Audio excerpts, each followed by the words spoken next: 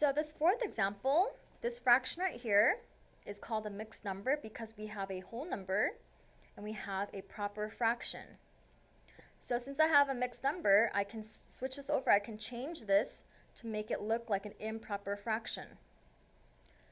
So the first thing I do here is I take the denominator of 5, I'm going to multiply it to the whole number,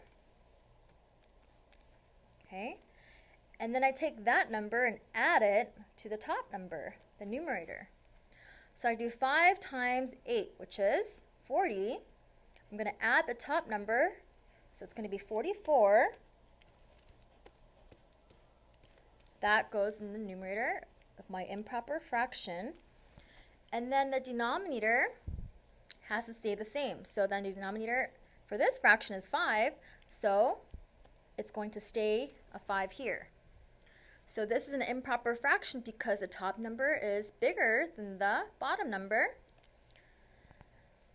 So 8 and 4/5 would be the same thing as 44 over 5.